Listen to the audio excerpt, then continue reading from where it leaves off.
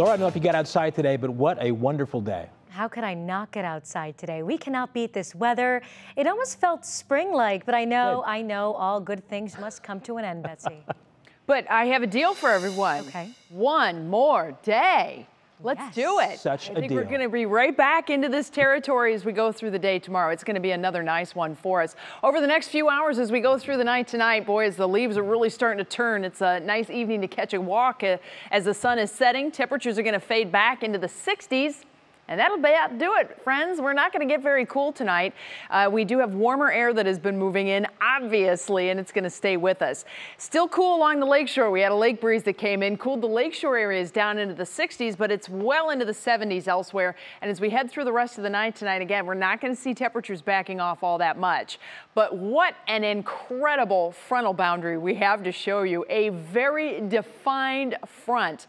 The front of colder air. This is what we start to tell you, of course. You can see the north wind flowing in that northern air mass. The southern air mass is coming at us from the south. And we're watching this front as it's going to eventually shift to the east and start to pivot a little bit. It won't make it to northeast Ohio until we get to Friday night. So we've got a nice stretch here, 24 plus hours before we really get the impacts of this front. And when it sweeps through, you can see what it's already doing here. Kansas City to Omaha, a 40-degree difference. That's about 150-ish miles out that direction. So it is a pretty significant change that is coming along. Now, anytime there's change in the atmosphere, you get clouds, you get showers and thunderstorms, and we're watching showers and thunderstorms developing along the front. You can kind of see this very slim line of the thunderstorms. We will most likely get thunderstorms coming with the front tomorrow night. The good news is we're not going to get the snow side of things, okay? So don't worry about that.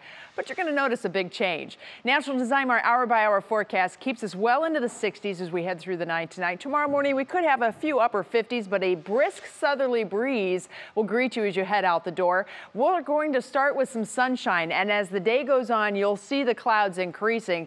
By afternoon now, we could see a few pop-up showers in the area as temperatures are once again in the mid and upper 70s. Again, this is just fantastic. But thunderstorms really start to fire up as we go through the evening and then tomorrow night too. You can see there's a line that comes along with that. Remember that little line I showed you out to the west? And once that line passes through, we get a distinct wind shift. And look at the temperature difference here. Again, this is 10 o'clock at night, so that's not surprising, but the temperatures continue to drop and stay down in the 40s to near 50 as we go through the day on Saturday. We will get to see some sun late in the day on Saturday, but we're probably going to have a lot of cloud cover and most likely a few lingering shower chances too. But what a distinct drop. Literally a 27-degree drop in 24 hours. Pretty impressive stuff here. And that's part and parcel with fall in northeast Ohio. Universal Windows direct forecast. We're going upper 70s down to 40s to near 50 Saturday. We'll hold in the mid and upper 50s then as we head through much of next week as we kind of dance around a few showers here and there. Russ? But enjoy tomorrow, it looks like. Absolutely. Impressive drop. I like that, Betsy. Thanks.